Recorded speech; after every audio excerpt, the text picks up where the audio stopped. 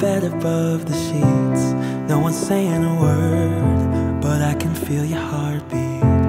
I stare into your eyes, and you into mine, lying perfectly still, like we are frozen in time.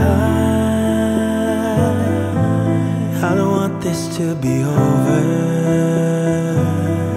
don't want the morning to come. My head upon your shoulder, wishing that you would say, I think you should stay, I think you should stay. I want you to say that it's getting late. I want you to stay, I want you to stay. Chandler, I have waited and counted down the days until I can finally call you my wife forever.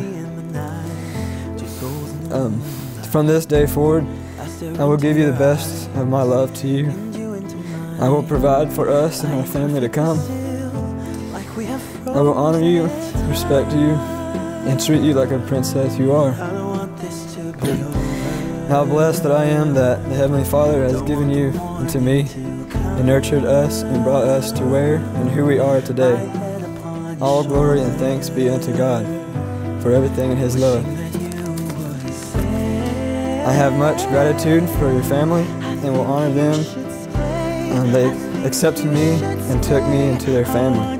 I will honor them and respect them. Chandler, will you take my hand and walk down this wonderful journey called marriage as we honor God and each other? I love you.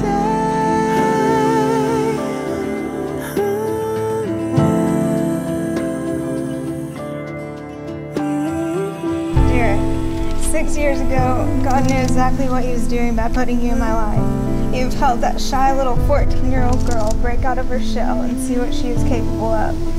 You have helped her to follow the path that God has set in place for her, and because of this, I get to marry my best friend, my biggest supporter, my shoulder to cry on, and the love of my life.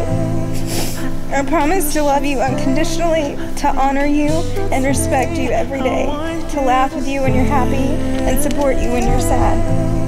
I promise to challenge you to be a better person and to allow you to do the same for me. I vow to always be honest and faithful to you.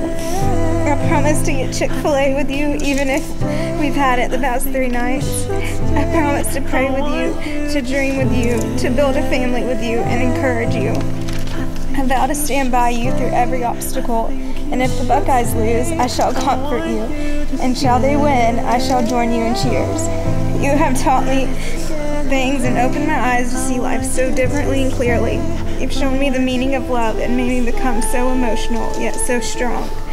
At the same time, you will forever have my heart, my soul, and my hand throughout our lives.